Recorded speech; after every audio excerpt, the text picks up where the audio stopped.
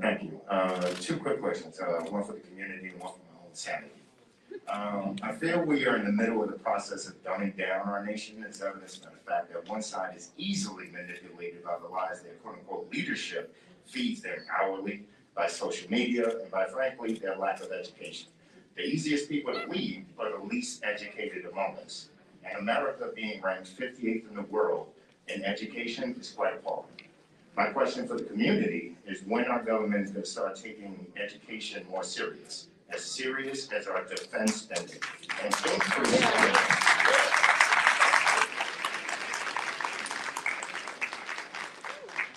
Take it serious as our defense spending and increase funds to our soon-to-be broken education system. My question for my own sanity is if you will be serving on any of these committees to offset the lunacy and circus I expect will come from the Republican-led congressional. Amen. Thank you for your time. Thank you for your brilliant and epic takedown of Clay Higgins for having spoke to Ray Salter during the fossil fuel hearing, and congratulations on your engagement. Thank you. So I will say this. So committee assignments are not official yet. I anticipate that those assignments should be finalized next week. So I fly back to DC on Tuesday, and I'll be in DC next week. I anticipate when we get there, we're gonna have those committee assignments finalized.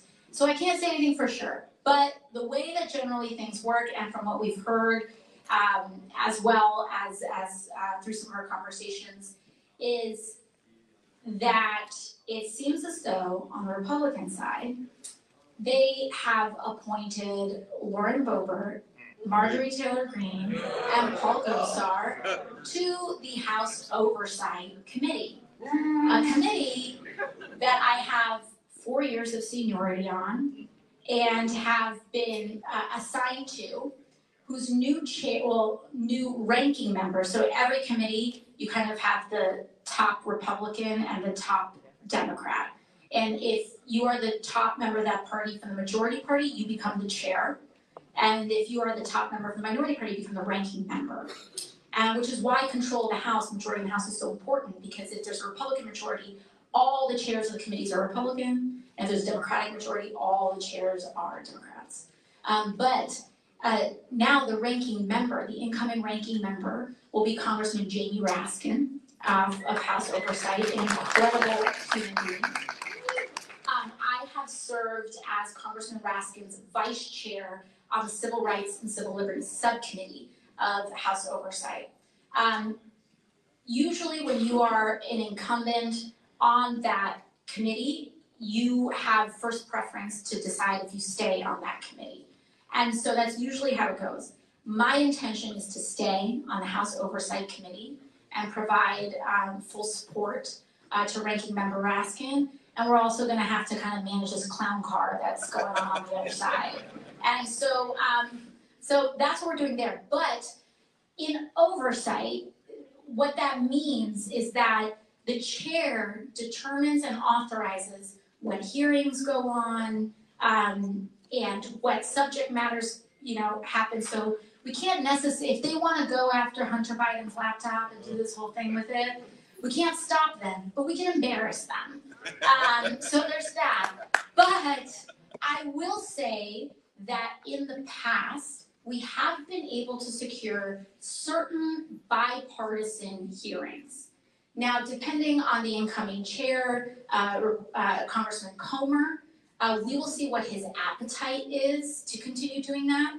But I do want to say some of the past areas where we've been able to have bipartisan consensus, believe it or not. We held a hearing late last term on bipartisan solutions to cannabis reform. We, in the past, have held bipartisan hearings going after defense contractors and abuse of our public funds by defense contractors. So those of you who don't know, the Department of Defense is one of the only agencies that have not really been able to pass an audit. And so you're right, we shovel so much money there. I vote against the defense budget every year, and one major reason of that is because of this just complete lack of accountability. And we know if you've been a teacher in a school, every single penny you spend must be accounted for. Every single dollar in healthcare, in all of this. So when it comes to helping people, we are like this.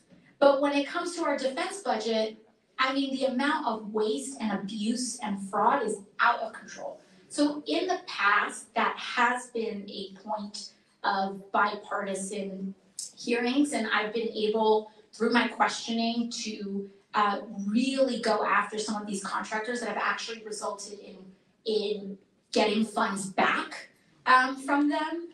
But it really depends on what their what they choose. Like if they decide to try to hold some bipartisan hearings, we might be able to get some progress on that.